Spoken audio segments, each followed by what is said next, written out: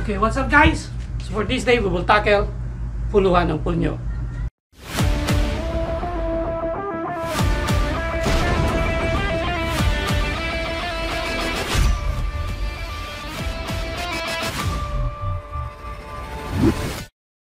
Hey guys, so this is Guro Gani of Rapido Realismo Kali Training Group. For this day, we will tackle Rapido Realismo way of using the puluhan. So I think this is almost common to any Filipino martial arts. But before that, please try to subscribe to this channel and click the notification bell so you will be notified of the new uploads in the coming days. So so let's go to the video. So most of the time, you need to find how to use puluhan. So it's not just learning how to use it. For example, it's not just executing it here. You need to find way of using it and find the exact range. For example, if I'm in this range or middle range, or that we call the puluhan, so I pulso to pulso, definitely you're not in the perfect range to execute this. If you're in long range, well, definitely not. So most of the time, this is no-brainer. Most of the time you use it in this range, which is close quarter, or what we call it malapitan.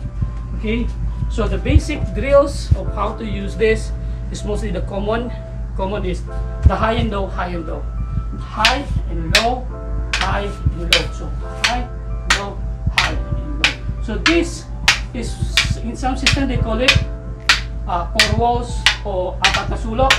In Filipino, in Rapido Realismo Kali, we also call it four corners or apat na sulok.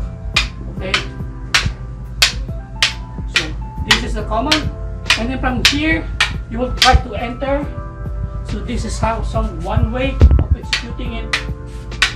Entry 1, 2, 4, 1, 2, hold it again, 1, 2, 3 and 4, then okay. So there's a lot of way to execute puluhan. So why do I like it whenever I'm always telling my guys, telling all person, the moment you enter in this range, try to hit as much as possible. So there's different way to execute and different way to add from it. For example, if I'm here, I was able to, this execution, I was able to control his arm, and I'm in the range, I will definitely gonna crush him using puluhan instead of just doing this. Well, there's a way that I can pull his arm so I can execute this, but the problem with that is I still have a space that he can block, he can tap my hand. But if you're really good in pulling this, then better. But if not, then rather try to hit him with this. There's a lot of way, okay? So there's a lot of way of executing this. For example, I can execute it a drop strike. I can execute it like an X. I can execute it in Rapido Realismo, we call it patatad. Okay, or this, similar to this movement, which is patatad. This. I can execute it as a punch. Okay, so for example, if I'm here, block. A punch, then scrape. Okay, so from an entry position, I can execute this. So one entry, execute and grab it. So there's also a way of scraping it. From here, try to switch it, scrape his face, scrape anything that you think that will cause pain to your opponent, okay? Or you can really snap this one, use this. In Rapido Realismo, we grip most of the time really back there, no butt end. But if you're trying to use this puluhan or punyo, then rather try to have at least an inch. This is enough for you to be able to destroy whatever closest to you or his space. For example, this one is really painful. I can strike him here, or if I'm here, I can really push his muscle to create a bit of pain, so for you to be able to create an opening. For example, here he tapped me, tap it now. one, I can execute a punch here in his arm instead of focusing on this, which is, this is also creating an opening. Okay, so what I want is 1, 2, tap this. So control this instead of focusing on this, which is sometimes really hard. That's the truth. The truth is, one, this is really hard to execute this unless you are trained. But in sparring mode, it's not, I don't know. So, but most of the time, I rather drop it, create a feint in his arm, then just try to switch this one. Okay, so example 1, then try to create a punch from this, then finish him with this one. Okay, for example, I can read it now.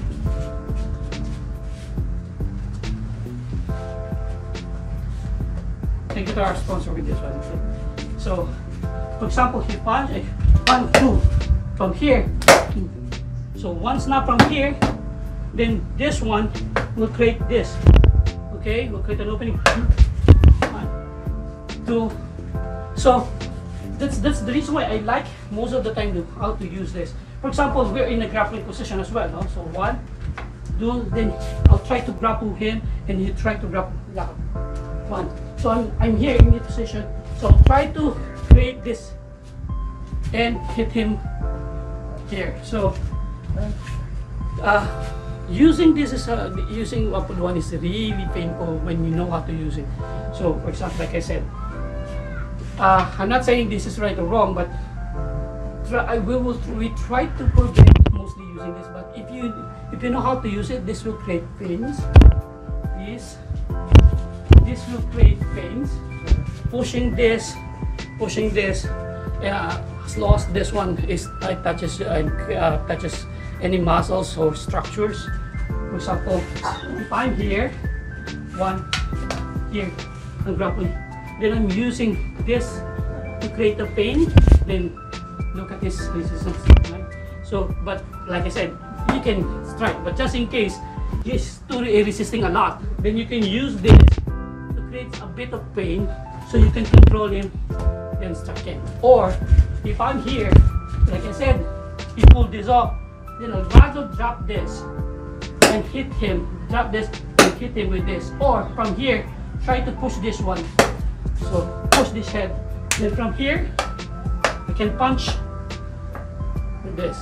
Okay? So again, from basic drills of 4 walls, the common, this is, like I said, this is either a fighting drills if you can pull it, but this for me is just a drills of learning how to enter this and execute PULUHAN. For example, if he's striking here, so 1, 2, 3, I'm here, and I can execute this much better. Or if I'm here, 1, 2, 3, 1, 3, 4, or 1, 2, 1, 2. Hit him with this while controlling this one. Most of the time when you do that, my son is not actually been into FMA for so long, so he's just new, so he doesn't know much of the counter reaction. But just in case somebody's stopping you here, then you can use this PULUHAN to trap his arm and create a pain. And from this situation, I can use an elbow or punch it. Remember, this one, when it touches the face, we create a pain. Okay, while I'm controlling his arm. Okay, so I can pull him with this, or create a pain using this PULUHAN from here, then using an elbow, or I can even try to take him down. But like I said, from here position, the moment I know that I can enter. Okay, so that's the common drills most of the time in Philippine martial arts. But in Rapido Realismo, we mostly employ 4 cantos differently. For example, 1, he hits me 1, this is my 4 cantos. 2, again, 1, 2, slow down, 2, 3, 4. And just in case he will trap, I'm here, execute it like this. Or from 1, 2, 3, he hits me. So I'm gonna hit, execute, then punch him. Most of the time, I'm gonna punch because it's not really our repertoire to enter the range and use this. What we want is mostly be in a proper space to really hit our opponent, or in case we don't have a choice and he close in. He close in, then that's the moment they will try to employ this. One, then I can execute this one, or if you really tap this, I can draw my attack here. Okay, draw my attack here, then dip this to hit this base. Okay, while I'm controlling this, so I can bump his shoulder and tap this with this one. Then from here, I can tap this and control and hit him. So that's mostly how we use it. For example, if he taps this 1, 2, 3, and from here I'm gonna execute it like this. Tap knock. 1, drop it from here.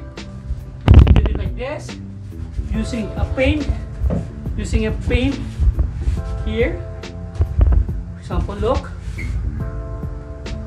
So you're using a drop strike from here, and then from that drop strike, try to grind it like this. Will create this. Okay, but like I said, this is purely demonstration. We don't know if this will, you can use this in most of what we call sparring, but sparring is a study spar. You're studying, so why not try it? No, don't be afraid to be beaten, don't be afraid to be hit. So try to apply whatever you think is right. For example, there's no way of doing this just by doing this. So 1, 2, 2. Try to really execute it really well. Then from there, progress from this 1. Then now try to tap it 1. From here, drop it. From here, pull this one. Then look how when I'm pulling, tapping this, no. Then I'm going back to monitor his hand. Why? Because if he hits me here, then I can really enter the range and hit him with a butt. From here, I can execute a butt strike to his body. I can execute a butt strike here to control his body, so he can control his range. So, sorry about his reaction, but because he's not used to pain, he's really new. So, the moment I put this in his body, he's really reacting. But like I said, if people is used to pain, you're used to full contact sparring, sometimes it won't work. So what you need is not just, you need to really grind it.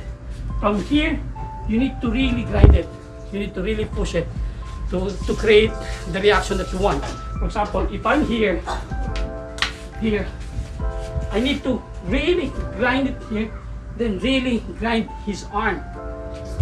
Because if not, then I can't create the reaction that I want. What I want is really for him to act like that, so I can hit him. Okay? So there's no right or wrong for me. Try to experiment and do it. So again, so this is I think one way. Sorry if we're new in this YouTube world. So if you think you like the video, so please share it and subscribe to the channel. And if you wanted to know more about the Rapido Realismo Kali, you can find the information below in the description, and comment down so we will know what do you want to see, and any improvement that you need to implement, what do you call this, any advice for us to be able to go good and teaching in this YouTube world. Okay, thank you.